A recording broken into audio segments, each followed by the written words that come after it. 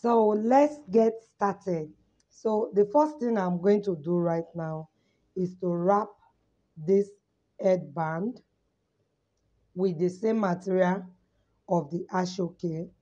And to easily do that, I'll first of all cut this Asoke into two because the full one will just be too long for me. It will be too wide. It will be challenging for me to wrap it round. So I'll just split it into two equal parts, and then I'll keep one part of it aside. Then the next thing I'll do is I'll use my UHU glue instead of the hot glue because it will be smoother. It will be smoother. So I'll just use the UHU glue to rub on the headband skeleton. I'll rub it on it. Now what I'm about to do is that I'll use my hand, though it is not ideal. You can use brush, that brush they use for painting. So you can use brush to just like spread the glue around it. So because I needed to spread the glue and my brush wasn't there, I just did that using my finger tips, which is not really ideal. But in the absence of brush, you can use your fingers and then later you just like clean it up a little. So after applying the glue, I'll just like place the headband on the material from the middle. So I place it from the middle so that you must gauge what you are doing and be sure that that is where you want it before you place it. So I placed mine on the middle, then I trim a little bit of it out to enable me wrap without any form of obstruction, you understand? So after wrapping the both side, I use the hot glue to do this one. It's not like the UHU cannot do it, but I just prefer the hot glue for this particular process. So after doing that, you see that there's a little bit of opening at the middle. If possible, if that opening is there, then you have to use your bias to cover it.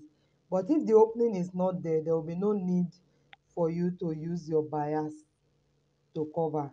But if the opening is there, definitely you need a bias or maybe a Peter Sham, or there is something else I use, though I don't have it here.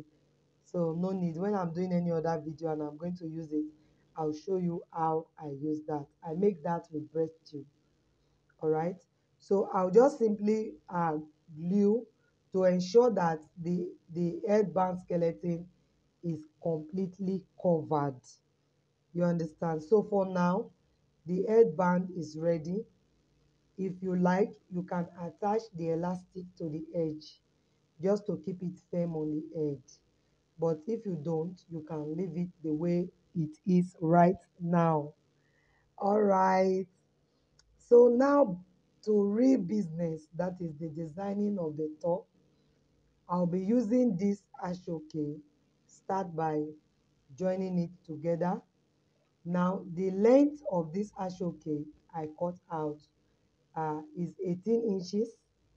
Now that 18 inches, I intend to shorten it to about 10 inches. And I'll do that by folding in the edges. It's just part of the design I want. So I want to fold it big. I don't just want to hem it very tiny like all those 1 inch. No, I want something like 4 inch from each side, you understand? So that I want that thickness. That thickness is part of the design I am making today. So it's not compulsory, but for this purpose is necessary.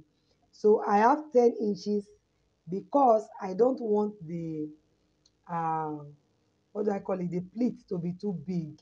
I don't want it to be too big, you understand? So I'm working with just 10 inches and it is perfect for me. It is very perfect for me. So that's just all I need. And then I'll just do this folding like you see, back, front, back, front, back, front, like that. If you have your pressing iron, in short, just iron it. If you have that steaming iron, it will come out better. Though I did not iron, but I'm just telling you what will come out best. Just iron it. If you iron, the pleat will come out very well, and it will really, really be obvious, you understand, and beautiful as well. Then if when you are ironing, you can just add a little bit of spray starch, it will bring the standing of that fan that we open out very well. Eh? All right, so after doing that, you just use your needle and thread to secure that part. Yes, it's very necessary you secure it with needle and thread. If you don't want to work with needle and thread, you can use your bias to secure it. The most important thing is that you secure that part. If not, whatever you think you've done now, you might just lose it. Yeah, so that's very important. Okay, before I proceed with this video, if today is your first time stopping by this channel, this wonderful channel, this chosen channel, please do not forget to subscribe to the channel before leaving. It's very important. And one thing I will always beg you, my viewers, for is please hit on that uh, like button, that thumbs up. It will help other people to see this video. You understand? Just hit on the thumbs up. It will help other people to see this video. Do it for me, please, so that other people can see this video, so that YouTube can recommend this video to other people. Please hit on that like button, the thumbs up. And if you are new to the channel, please do not forget to subscribe. This channel carries a lot of package. Sometimes I offer free training videos on WhatsApp or Telegram for my subscribers. So you don't want to miss out on such videos. I send you the entire video free of charge. So please do subscribe to the channel, and I'll be seeing more of you as I keep uploading good content that you always want to see. Huh? So for now, I will just say bye. Bye for now. You can watch the remaining part of this video and you will understand every bit of it, because I took time to make sure that you will be able to follow up what I am doing. All right?